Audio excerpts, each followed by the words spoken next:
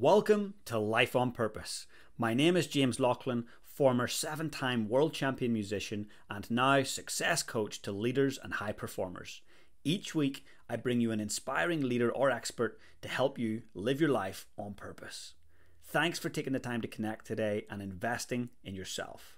Enjoy the show.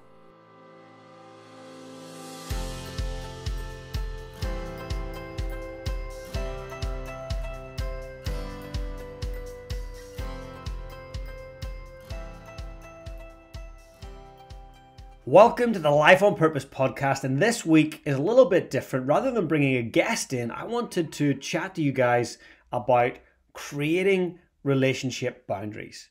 And I don't mean just in, say, an intimate relationship. I mean all relationships.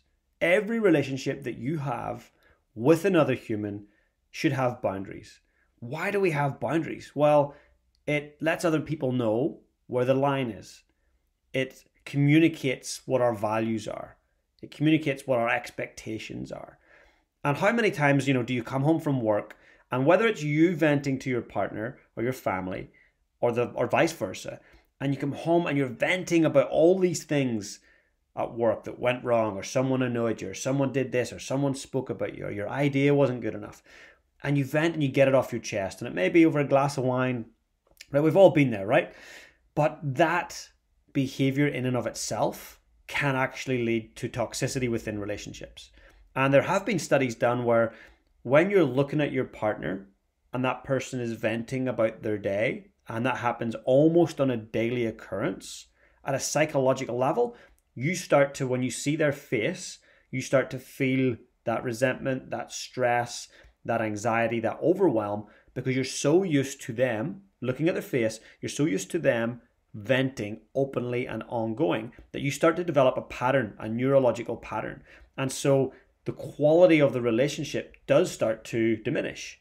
And so when you are venting, here's a little tip that I picked up a long time ago. When you're venting, rather than looking into the person's eyes that you're venting towards, go for a walk or a drive and look straight ahead. Don't look at their face, because otherwise you're starting to connect their face with that emotion. And that's exactly the opposite of what we want to do when we're trying to create beautiful, beautiful relationships. So I wanted to define 3 or 4 ways that you can actually make this work and talk about this with people who you love. So if you want to create those boundaries, which I think we all need to create, then firstly, detach and observe. You could be a leader of a company, boss of 1 person, of 100 people, 1,000 people. This process applies to you. You could be in a family of 3 and you have a partner and a child. This applies to you. This applies to absolutely anybody who's interacting with other humans, because the quality of your relationships directly impacts the quality of your life. So first things first, I want you to detach and observe. So what do I mean by detach? Well, we are so microscopic. We're right in our own lives. We're right in the detail, in the mud. And often it's hard for us to gain any perspective and remove ourselves and hover above and look down at who we really are. So I want you to detach first of all. And to do that, it's about maybe meditation. It could be breath work. I'm a big believer in box breathing. If you haven't done box breathing, it's a quick overview, but it's a fantastic way to really shift your state. So take a really big diaphragmatic breath in, using your belly, then fill your lungs for 4 counts. So it could be 1, 2, 3, 4, and then hold it for 1, 2, 3, 4, and then gently release it for 4. 1, 2, 3, 4, and then hold. I know you're tempted to breathe in, but don't. 1, 2, 3, 4. And then repeat that big deep breath in for 4, hold for 4, out for 4, hold for 4. Do that 8 to 10 times and you should feel very much a physiological shift. You will feel a little bit maybe lightheaded or relaxed or clear, zen, some people call it. But box breathing is a great way to help you detach from the craziness of life. And it's a method that a lot of the armed forces use when they're under pressure. It certainly has worked for me when I've been under pressure competing at the World Championships. And I've used it really successfully with clients of all different backgrounds. So first things first, detach, then observe. So what do I mean by observe? Well, let's take, if you've got a partner, observe the relationship. Observe their tone of how they speak to you throughout the day. Do they talk differently to you in the morning than they do at night? Observe their body language. You maybe even observe their language. You know, is there certain language that they use towards you that they maybe don't use towards other people?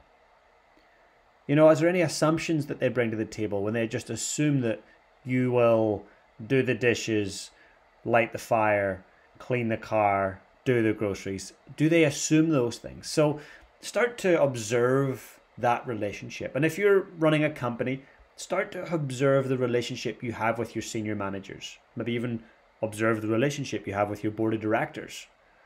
But observing how they speak to you, the body language, the language itself, assumptions.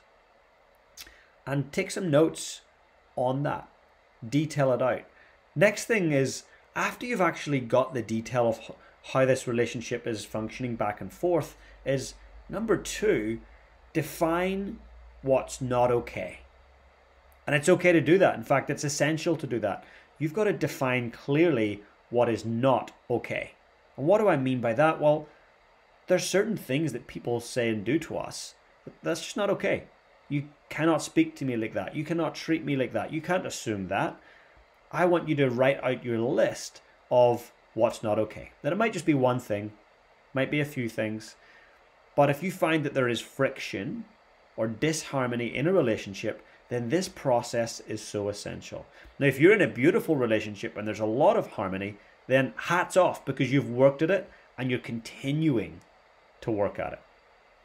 But if every single one of your relationships in your life is just full of harmony, you're one of the very few. Most of the time when us humans are interacting, there's friction, right? So define what's not okay. And it could be, hey, I don't like when you swear at me. Hey, I don't like when you're really short or really cold with me. Hey, I don't like it when you ignore me. I don't like it when you make fun of me in front of others. So write these things down. You don't need to say it to your partner just yet, but actually write them down, identify them. That's the first step towards making a little bit more of the boundary more evident in that relationship. Now, moving on to number 3, okay? Communicate calmly. That last word there, very important, calmly. If you're not calm when you communicate this, it's probably not going to work out very well, right? So again, use the box breathing, or go for a run, or meditate, or do whatever you do to get yourself in a calm state. Maybe don't do this when you're hungry. Don't have this conversation when you're tired. Definitely don't have this communication when you're under the influence of any alcohol or drugs. Not a good idea. Do it with a clear mind.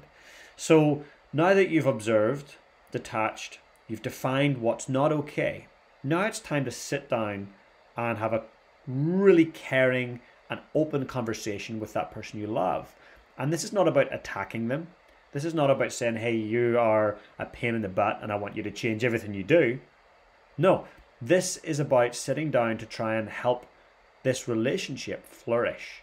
And so the best thing I would suggest is to sit down and start with questions. Hey, how do you think our relationship sits on a scale of 1 to 10? 1 being awful, 10 being amazingly vibrant.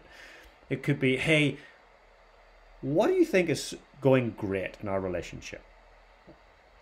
What do you think you're doing great in our relationship? What do you bring to the table? What do you think you could improve upon in our relationship? Hey, what do you think I bring to the table in the relationship? What do I do that's great? Hey, where do you think I could improve in this relationship? Now, those kinds of questions are open-ended questions, right? And they're going to lead to very different outcomes than you sitting down going, okay, I've observed the relationship. I don't like how you talk to me. I don't like your tone. I don't like your assumptions. Okay, right away, they feel attacked. It's not going back and forth. It's not a dialogue, right? That's a monologue. So really important to get that person on board. So start with questions like, hey, what do you love about our relationship? Start with the positive.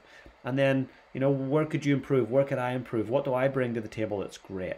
Now, once you've warmed up that conversation, then you can say, okay, cool. Look, there's a couple of things, that I've observed that I'd love to just talk about. And I don't mean to attack you. I'm not trying to create any friction here. I'm just trying to make more harmony. But there's a couple of things that don't sit well with me, and maybe I'm filtering them in a different way. So I'd just love to chat about them, and maybe you could explain them, from your end and how you're approaching it, what you're seeing. That in and of itself will help both of you guys to get a greater understanding of where you're at. Now, you now need to make sure that they know you don't appreciate certain things. You're not going to accept certain things. It might only be one thing. It might be 5 or 6. Maybe the first conversation start with 1 rather than all 5. Now, once you've communicated that and you're both on the same page, here's the most vital part. And this is where most people fall over. Step number 4, you've got to enforce those boundaries, right? So many people talk about the boundaries and I don't like this and I won't accept it, but yet again they do. How many times do we hear of someone who's been physically abused by their partner, and it's more often than not a female that gets abused by a male partner? And I know I'm generalizing, but the data shows that it's more often that way. So they get abused physically, and yet a week or 2 later they get back with that partner and they forget about it till the next time, and then they threaten to leave and they leave for a bit and then they go back. That in itself must be so traumatic and so difficult for that individual to traverse. So the one thing you can do for yourself is enforce those boundaries. Be a badass boundary enforcer and just say, no, not okay. We had a chat about this. This is not cool. No, this is not for me. And to enforce them, you've got to stick to your guns. Like, you can't be backing down and going, no, okay, or I'll forgive you. It's okay. It's all good. There's got to be some consequence to enforcing the boundary. And when you set a boundary and you don't enforce it, you're essentially communicating to the other person in that relationship, whether it's a personal relationship or a professional relationship. You're communicating to them that, hey, you can do what you want, how you want, when you want, and I'll roll over and be subservient. We don't want that. We want this beautiful harmony in our relationships. To achieve harmony, we've got to traverse through friction.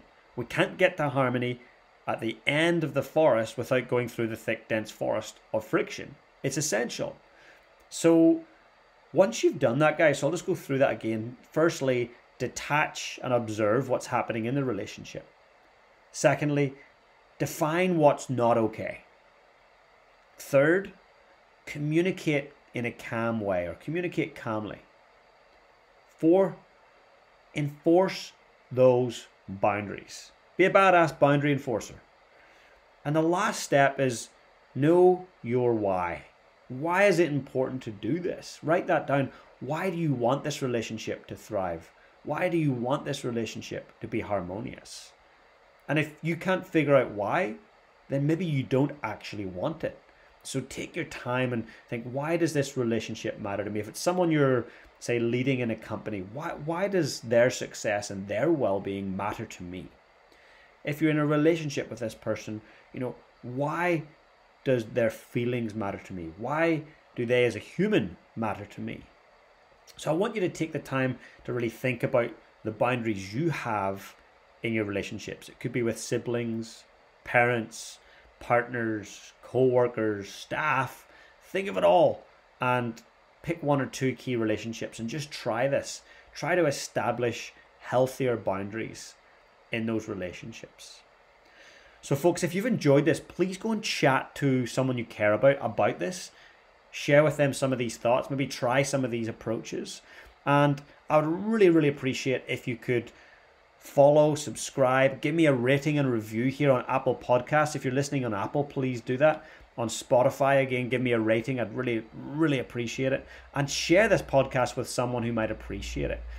In a few weeks' time, I'm going to be launching and publishing an interview I did with Sir John Key, our former Prime Minister. I hosted him and 10 of my leadership clients down in Queenstown, New Zealand for an amazing leadership weekend. And I got a chance to sit down and do an epic interview with him. So I'll be sharing that with you guys here on the podcast soon. Some absolute gold to take away for you folks who are interested in investing, in business, in leading, in relationships, in parenthood. We talked about so many amazing topics. So I'm really excited to share that. It's one hell of an interview and I know you'll love it. So guys, thank you so much for tuning in. As I say, please go and give me a quick rating and review. I really appreciate it. It helps me to impact more people. But go out there, guys, and live life on purpose.